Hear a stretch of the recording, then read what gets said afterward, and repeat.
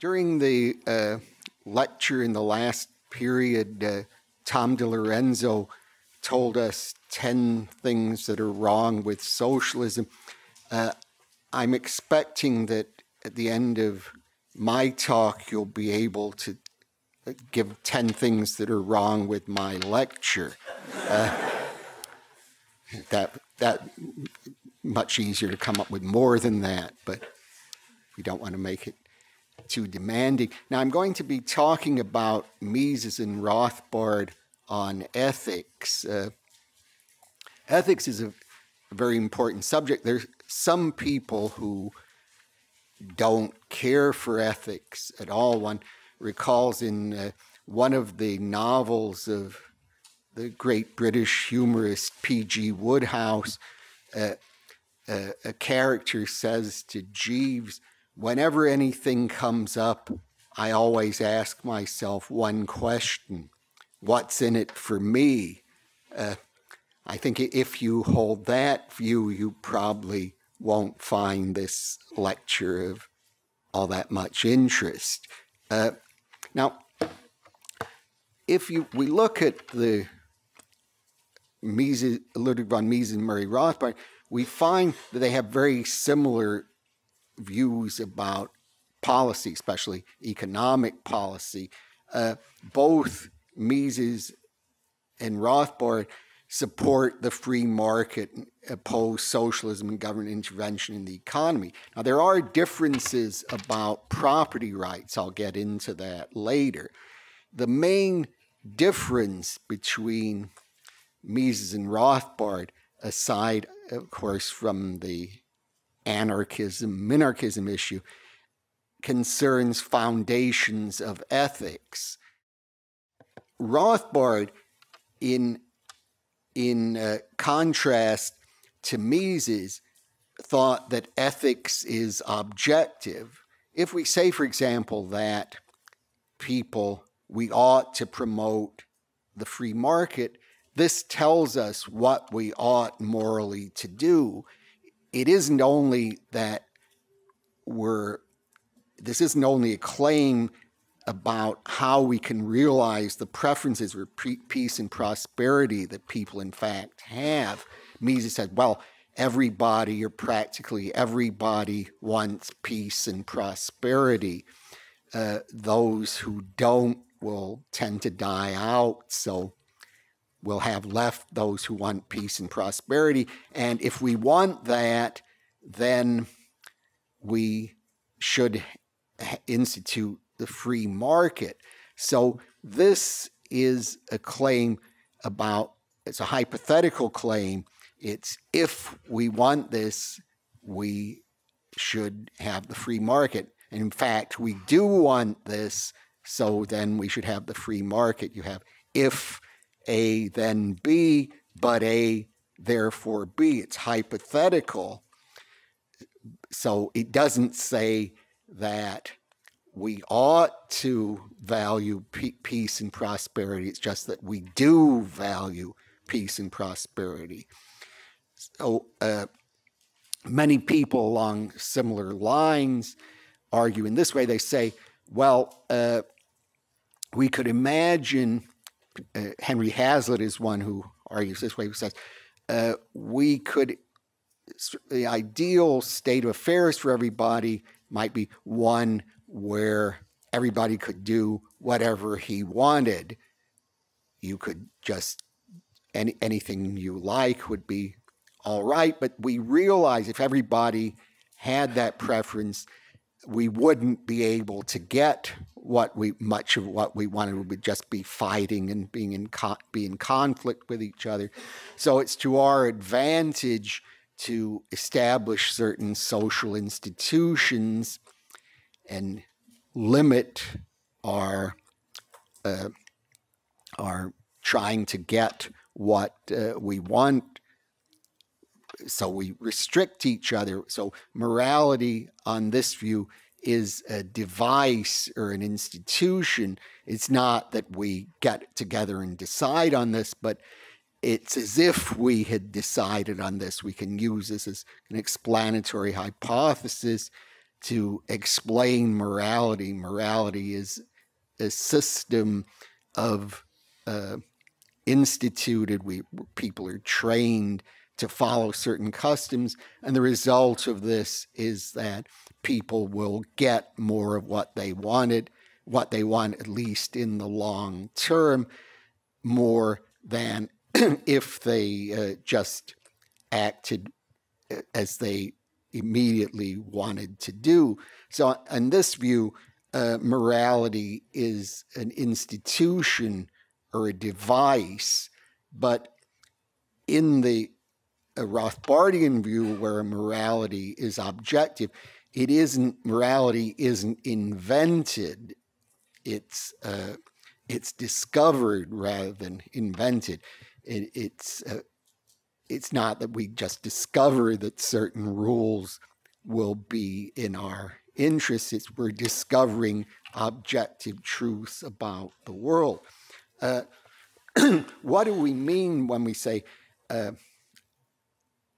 we're asking the question, is ethics objective? What do we mean by this?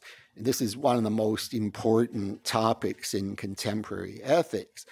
As most philosophers understand this question, when we say, what do we mean when we say morality is objective?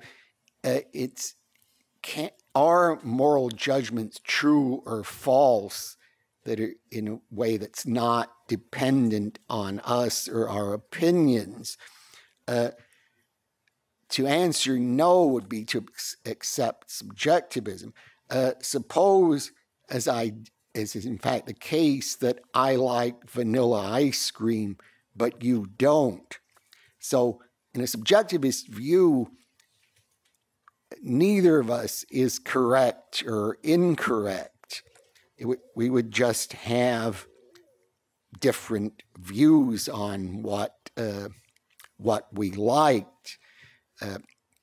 So a subjectivist would claim morality is like this. We just have different tastes, as it were. Some people like one thing, other people like other things. It can turn out that a lot of people or most people like the same thing, but the preference is just subjective in the sense it's dependent on people's tastes. If we say morality is objective, we would be claiming that moral judgments are true regardless of what people think about them. Just as we say we're now at the von Mises Institute, that's a matter of fact. It's not dependent on your thinking you're at the Mises Institute. You could all be thinking you're somewhere else or wishing that I were somewhere else. But so here, if you say morality is objective, you're claiming there are matters of fact about morality. I'll just say, as a matter of interest, there are some people who just find this notion incomprehensible. For example, there was a book that came out recently. I did a brief review of it. It was by Patricia Churchland, who's a well-known philosopher at the University of San Diego. She was commenting on a view that Tom Nagel has, that morality is objective in the sense I've been explaining. She said she just can't understand how anyone could say this once you give an evolutionary account showing how certain moral reactions develop. How could there possibly be anything more to say about it? She just found this view totally incomprehensible. So there are people who think that way. Of course, she's also what's called an eliminativist. She doesn't think there, at least at one point in her career, she didn't think people had any beliefs at all. So I guess one might want to know, does she really believe that this view is incomprehensible? But I'll leave that question to her to answer. I'm sure if I asked her, I'm sure she'd ignore my email. She would just dismiss it as hate mail, and she would be right.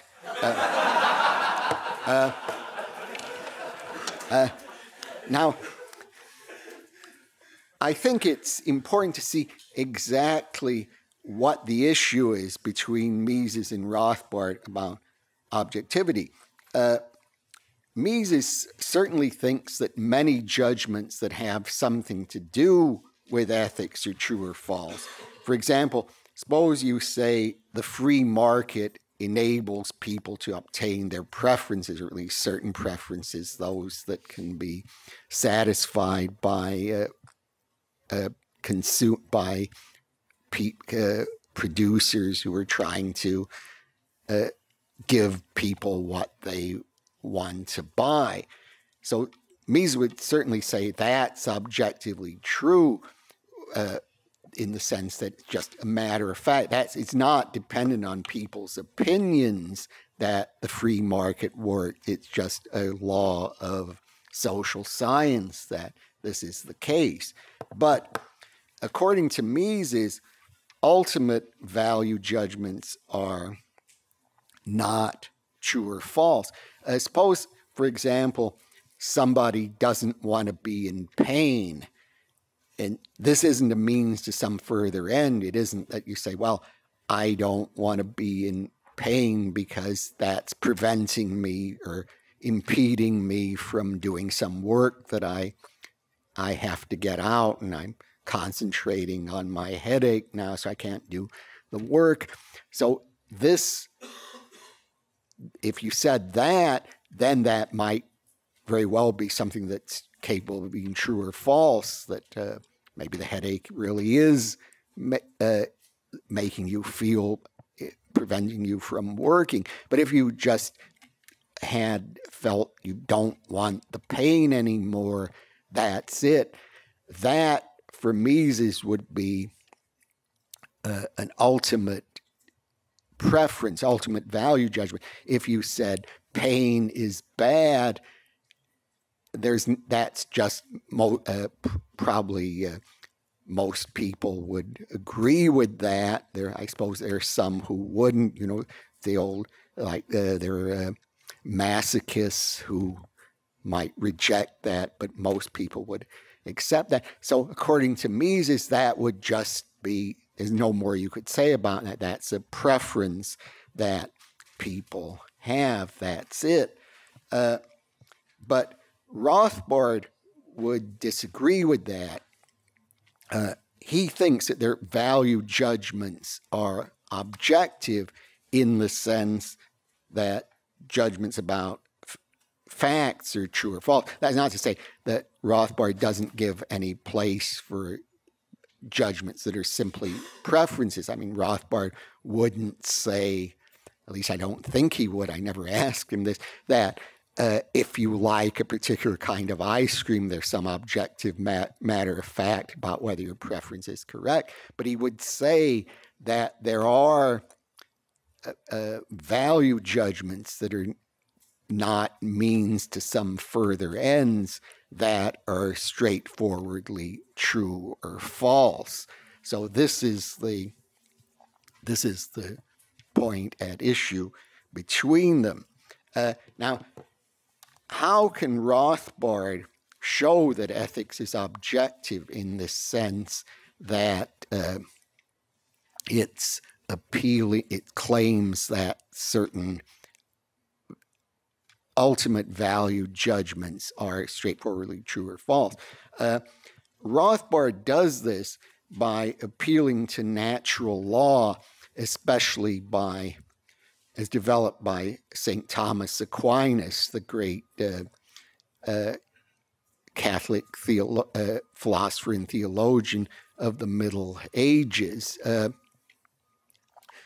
Rothbard in his philosophical views was generally a Thomist, although he wasn't a theist. But it does remind me of one philosopher who said he was interested in Thomas Aquinas, but he was no more than a peeping Thomist.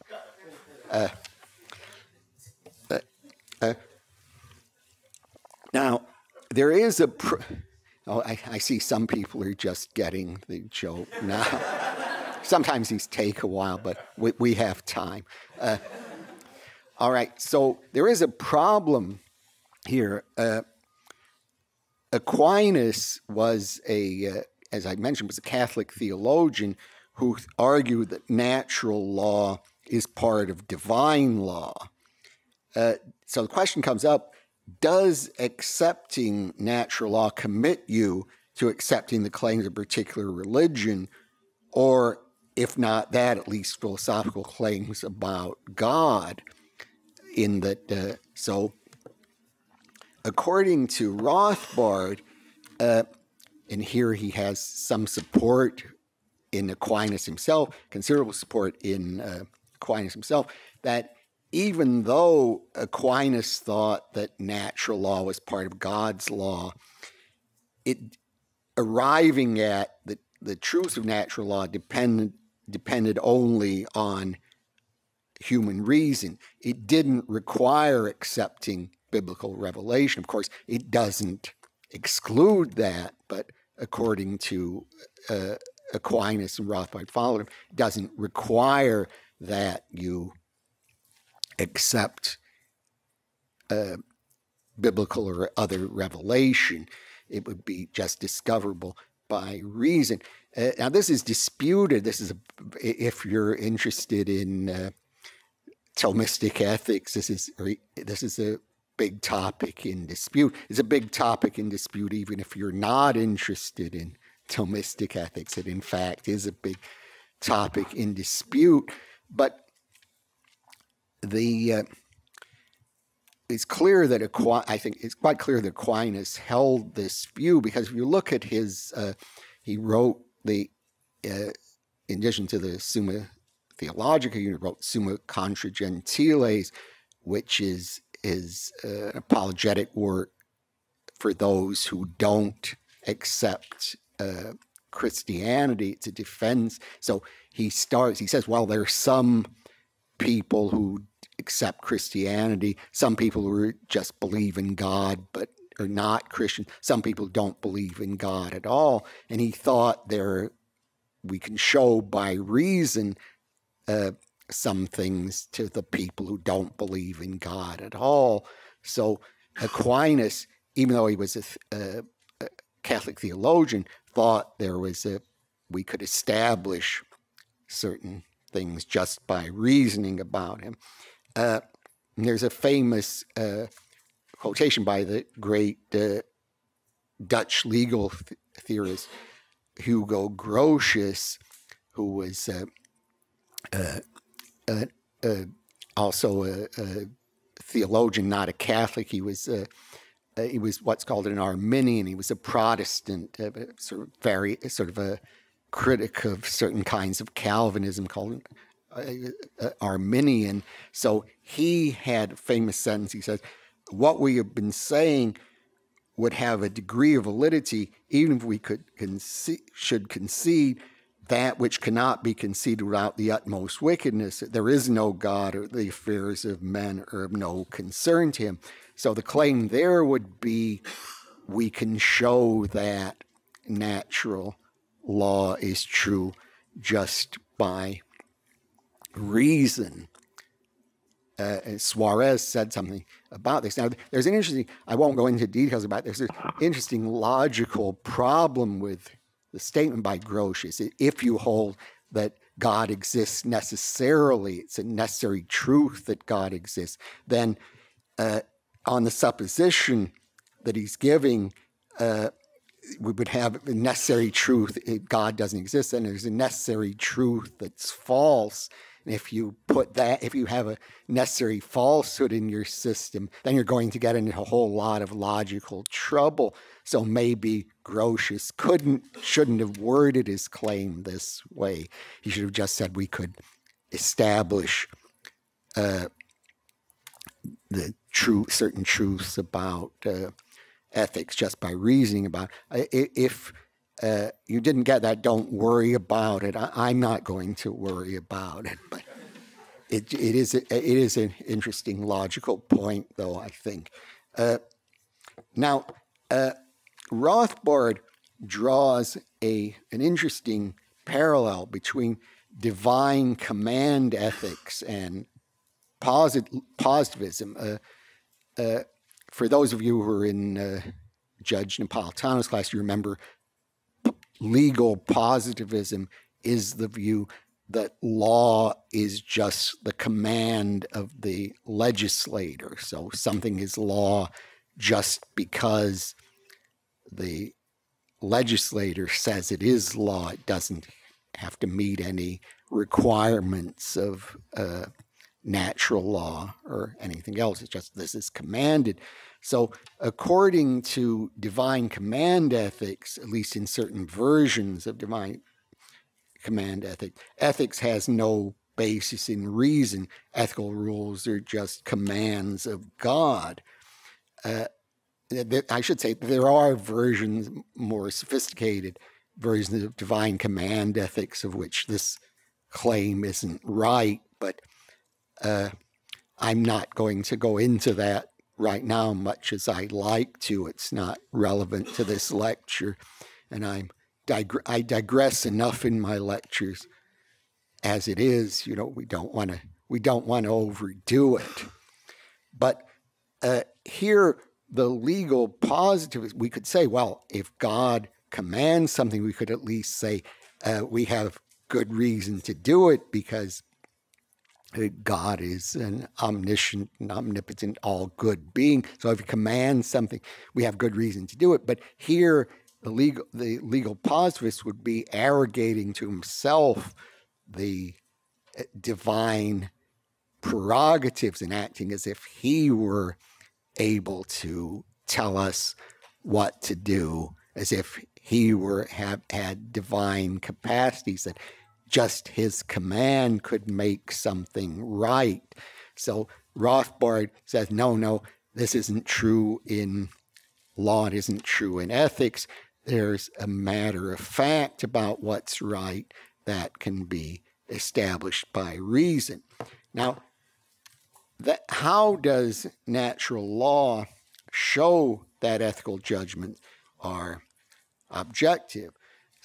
Rothbard appeals to essences. What I mean by this? Well, an object properties can be divided into two classes. One class are the essential properties, characteristics of the object. The object wouldn't be that object unless it had those properties. For example, it's the essence of water to be composed of hydrogen and oxygen. Nothing that isn't consist of hydrogen and oxygen would be water. And the rest of the properties of the object are non-essential. So we have for any object, or at least most objects, they're essential properties. Now, the followers of Ayn Rand carry this view to an extreme. They think that every property of the object is essential. That's a rather strange view, but that they hold that. So for them, if anything about an object were different, it wouldn't be that object. All the properties are essential, but that isn't the standard view in Aristotle or in Thomas Aquinas. So what Rothbard, again, in a standard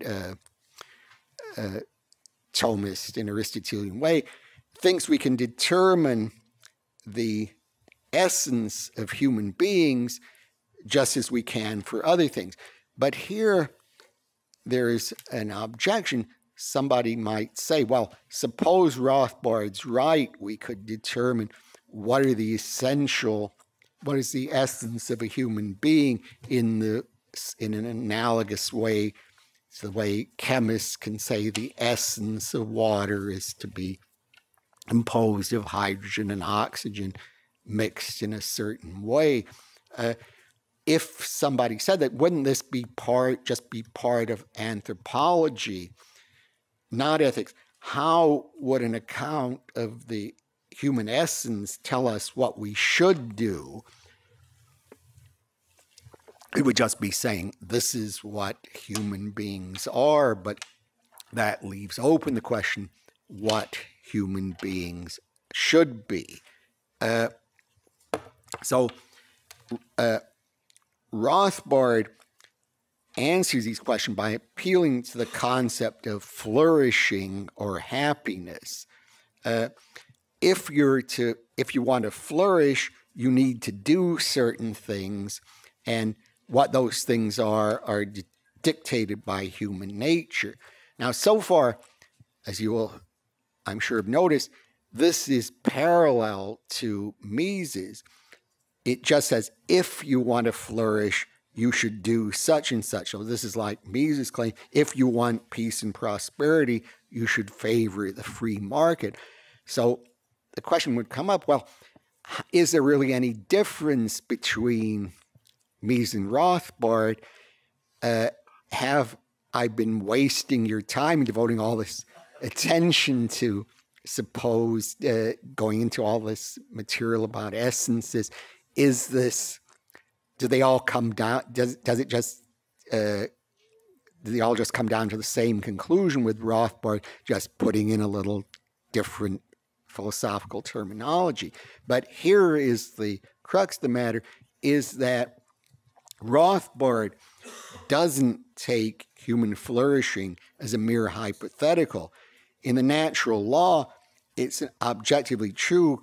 This is a good. You should want to flourish. If you, for some reason, said, I just don't want to flourish, I don't care about happiness, you would be wrong about it, in the same way that somebody would say, confused H2O with H2SO4 would be wrong also.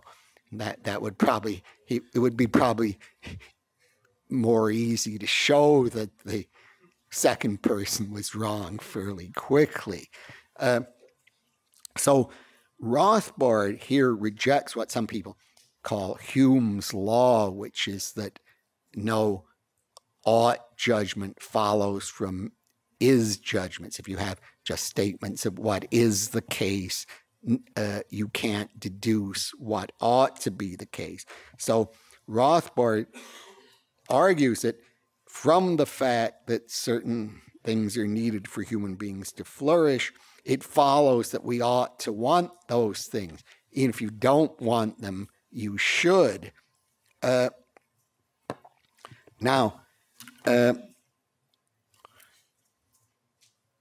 Again, but then the question, this seems like an odd thing to say, how is it supposed to follow from the fact that we need to do certain things to flourish, that we unconditionally ought to do those things? Most people certainly want to flourish, but what if somebody didn't?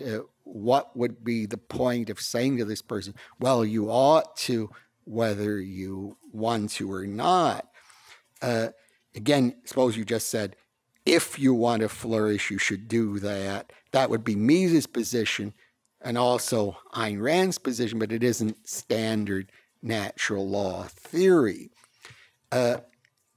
Again, according to natural law theory, and I'm going over this a number of times because it is at first a rather counterintuitive view to many people, especially those people who've been corrupted by too many courses in economics.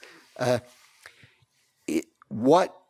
standard natural law theory, what you ought to do isn't dependent on your choosing something. You simply ought to do it. So it's not the view that if you, as Ayn Rand says, if you choose to live, you should do such and such, where the choice is up to you. In the standard natural law theory, if you said, I don't want to live, that would be wrong. You would be choosing something that's objectively wrong. So how do we get these non-hypothetical odds? Now, would be one thing I just thought of. I could just say, I haven't the slightest idea, and then finish the lecture. But I don't think that would be a good way to do things. It would also be a false claim. So I'm not going to do that. Not that I'm above making false claims from time to time. Now, Rothbard notes that living things have certain tendencies. For example, a normal colt will develop into a horse, and a colt that failed to do this would be defective. So we could say a good horse is one that develops normally. And in this view, an animal should develop according to its tendencies. That's just what should means, that it should, an organism should develop normally, ought to develop normally. Things ought to fulfill this essences. Their essences, this is just on this Aristotelian view, what we mean by ought. It's the way really you get an ought from an is that the characterization of ought is just fulfilling your normal or natural tendencies. So you're not making any logical leap. You're just giving the consequences of following that definition. So on this view, if you didn't want to flourish, you would be abnormal. You would be going against your natural tendencies. So you would be not wanting what you ought to want. Now, there's a famous objection to arguments of this sort, which is called the open question objection. And this was famously given by G.E. Moore. You remember I talked about him in my first lecture on praxeology, where Moore was the one who said there are certain facts that are obvious, that are just, we know these intuitively. This is the same person, G. Moore. He made famous contributions in a lot of different areas. So he said, well, suppose you say ought means, suppose you ask the question, ought we to do what we need to flourish? Should we do what we need to flourish? This question seems to make sense. We can ask, we want to say, what are the reasons that we ought to want this, or why maybe we shouldn't want this? Seems to make sense, and people, in fact, argue about this. But if ought just means what we need to do to flourish, the question wouldn't make sense. It would be something like saying, ought we to do what we ought to do? It would just be a tautology. So Moore said, just from the fact that we can ask the question and have it make sense, or at least seems to make sense, that shows that ought doesn't mean what we need to do to flourish. But Rothbard could just reply to that if we think the question makes sense, we're mistaken. So the argument, the objection here is really assuming what the point in controversy. I should say there are more technical ways to answer the open question argument, but again, fortunately for you, I'm not going to go into those in this lecture. My lecture is confusing enough as it is. Why make things worse? They're bad enough already. Now, Rothbard says that political philosophy is just concerned with part of ethics. It's confined to delimiting permissible use of force and threats of force. So ethical issues that don't involve force aren't covered in political philosophy. Political philosophy is just confined to this one sphere. And this separation between political philosophy and other parts of ethics comes from John Locke, the great British philosopher of the 17th century, and the 19th century German philosopher Fichte, who is not generally regarded as a libertarian, although he was at a certain stage of his career, he had strong libertarian tendencies, also stress this notion of a separation of political philosophy from the rest of ethics. So political philosophy just concerned with permissible use of force. So one point also very important in Rothbard's view of trying to determine what we need to flourish, here he's quite a bit in contrast with Henry Hazlitt and Friedrich Hayek. He's suspicious of the role of custom and common law if they're just taken purely by themselves. He says we have to test them by reason, and he doesn't accord them a presumption of truth. Although in certain areas he did. He did like the English common law tradition, and he did place some emphasis on that, but he said we always have to examine this by reason.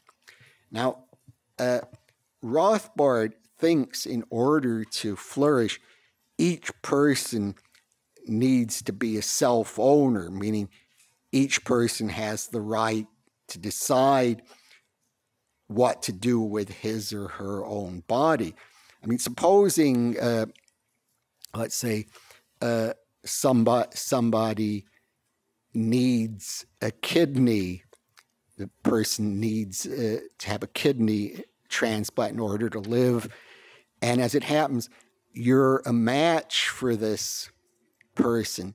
So if the person doesn't get the kidney, then he's going to die, but you, after all, can get along with just one kidney. You might have certain problems, but the other person needs this in order to live. It's up to you whether you want to donate the kidney to the other person. It isn't. You can't be forced to do that. Of course, for me, it wouldn't be a question. I'd just say absolutely not. That would be foolish. I would agree more with the character in the Woodhouse novel I quoted at the start of the lecture. But that, like many things in this lecture, is beside the point. So it's up. It isn't. I should say, it isn't. The notion of self-ownership isn't a philosophically problematic concept, contrary to what some people think. Again, all it means is that each person should be in control of certain decisions about his own body, such as the kidney example or blood transfusion example I just mentioned. Now, I should say also, self-ownership does not imply, as some people wrongly think, that the mind is separate from the body and owns it. You're not making when you talk about self-ownership, you're not making any assumptions about the mind-body relation. So self in self-ownership is what we call reflexive. Suppose you say, for example, somebody lacks self-esteem. We don't mean that the person's self lacks esteem for something else, namely the person's body. We just mean he doesn't regard himself very highly. So in the same way, a self-owner controls certain aspects of himself. It isn't that we're taking the self as something separate. Now, some people object to this and they say, well, that isn't real ownership, because real ownership must involve a separation between the owner and what's owned. I must say I find this an odd objection, because even though I've argued before in the Aristotelian view there are essences, ownership isn't a thing in the world. It's just a term invented for our convenience. It doesn't have an essence. We can define it as we please. So if you don't like the term self-ownership, feel free to use some other term. Nothing turns on what word we use, but some people really will make a big fuss about this. Oh, you can't talk about self-ownership. This is illegitimate. But they're wrong about that. Take it from me. If you say that, if you give this view on the oral exam, the one I objected to, you won't do well, I guarantee it. So I'll just say we're running out of time, but how does Rothbard make the claim for self-ownership? He does it in certain way by contrasting self-ownership with other systems. Like we could have, suppose imagine a system where some people own others, where there's slavery. So Rothbard says, well, isn't it obvious slavery is wrong? So here he's, at least at this point, he's somewhat of a moral intuitionist, someone who thinks we can grasp the truth about some moral claims. For example, suppose we say it's wrong to kill babies for fun. And somebody said, well, how do we know that? Why is that true? I think we would say that person is missing the point. It isn't true owing to certain its truth isn't dependent on accepting a particular theory or certain reasons. It just is true. So after he establishes self-ownership, Rothbard then develops an account of how people acquire property. So he says land and other resources start out unowned, and people own their own labor, and when they mix their labor with the unowned land in an appropriate way, they acquire the land, and property rights leave no room for a legitimate state. Now, on the last point, I see we're out of running out of time, so I'll just conclude with an interesting point that's often missed, that how Mises differs with Rothbard on property rights. Mises thinks we need a legal system where people have stable property rights, because this is essential to how the free market works. But it doesn't follow that for Mises, these rights have to be acquired through homesteading. Any stable system of property rights will do. So Mises, in fact, is an opponent of traditional natural law theory, and he rejects these kind of a Lockean appropriation views. This just isn't his way of doing things. You could certainly accept what Mises says about the benefits of the free market and still accept this Lockean view of ownership, but that isn't the way Mises does it. I remember there was someone who used to work at the Mises Institute who was trying to insist, no, Mises does accept these the same views on of property as Rothbard does, because those would be the ones supported by utilitarian theory. But that view isn't right. I don't think it's a coincidence that person isn't with the Mises Institute anymore. But I don't claim responsibility for that. So, all right, well, we're out of time now, so thank you very much. Thank you.